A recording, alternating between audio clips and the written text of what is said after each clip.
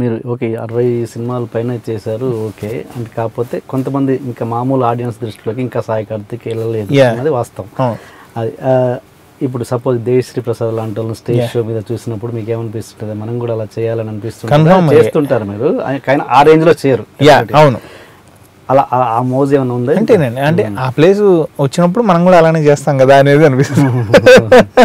అంటే వాళ్ళు చేస్తున్నప్పుడు హ్యాపీ, ఎందుకంటే ప్లేయర్ గా ఉన్నప్పుడే ఆ స్టేజ్ ని నేను ఎక్కాను ఆ ప్లేయర్ గా. ఇప్పుడు ఆ ప్లేస్ మ్యూజిక్ డైరెక్టర్ ప్లేస్ లోకి ఎక్కడం అనేది ఎక్కుతారండి. అంటే అంతకంటే పై స్థాయిలో ఉన్న మనిషి లాంటి వాళ్ళు చేయలేరు కదా అసలు. అంతే కదా, అది అంతే కదండి. ఎందుకంటే దేవి అన్నం చూసినప్పుడు మటుకు అదొక హ్యాపీ ఉంటుంది. ఎందుకంటే ఇప్పుడు దేవి అన్న ఫుల్ ఎనర్జీ అంటే ఇంకా అంటే దేవి అన్న ఫస్ట్ నుంచి నాకు బాగా, దేవి అన్న డ్యాన్స్ స్కూల్ ఉన్నప్పటి నుంచి అప్పటి నుంచి కూడా నాకు బాగా తెలుసు అనమాట.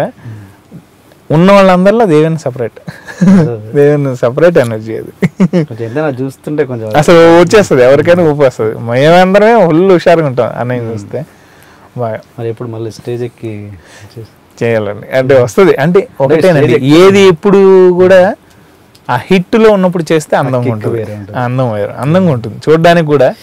ఇప్పుడు చేసేదానికి హిట్లో ఉన్నప్పుడు చేసేదానికి వేరు. హిట్లో ఉన్నప్పుడు చేస్తే ఏదైనా పలుకుతుంది, ఏదైనా ఏది చేసినా ఓకే, అబ్బా భలే కాళ్ళు చేసాడు రా, భలే చేయొద్దాడు రా అంటారు.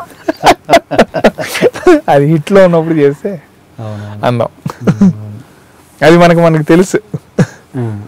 అది ఓకే. అంటే ఇంతకుముందు ట్యూన్ బ్యాంకింగ్ గురించి వస్తే అన్నారు, ఎందుకు పనికి అంటే వాడుకోమన్నట్టుగా అంటున్నారు. అంటే మీరు మామూలుగా ఎలా ఆ ప్రాసెస్ ఎలా ఉంటుంది అంటున్నారు? రికార్డ్ చేస్తారా, లేకపోతే అవి గుర్తుపెట్టుకుంటారా, నోటేషన్ రాసుకుంటారా? Maximum record చేసేసుకుంటాం. అంటే ఇప్పుడు ట్యూన్ కూడా ఎప్పుడు ఎలా వస్తుందండి అంటేనండి, మన మూడ్లో ఇప్పుడు కార్ నడుపుకుంటూ వెళ్తున్నాం, ఒక ట్యూన్ వచ్చింది, ఇమీడియట్లీ ఫోన్ రికార్డ్ చేసుకుంటాం. ఇది అందరూ ఎనీ మ్యూజిక్ డైరెక్టర్స్ అదేంటంటే ట్యూన్ ఎప్పుడో ఒకసారి వస్తుంది. ఇప్పుడు అందులో ఒక కథ చెప్పేస్తారు, 2-3 కథలు విని ఉంటాం, వాళ్ళ కథ ట్రావెల్ అవుతూ ఉంటుంది మొదలు. ఎప్పుడో కరెక్ట్ ట్యూన్ వచ్చినప్పుడు అబ్బా ఇది ఆ సింక్ వాళ్ళకి కనెక్ట్ అవుతుంది అనుకోవటం, ఆ ట్యూన్ రికార్డ్ చేసుకోవడం, వచ్చి కూర్చొని అప్పటికప్పుడు. అంటే ఈ ప్లేస్లోనే ట్యూన్ వస్తుందని ఏం లేదు, ఇంట్లో కూడా వస్తుంది ఒక్కోసారి.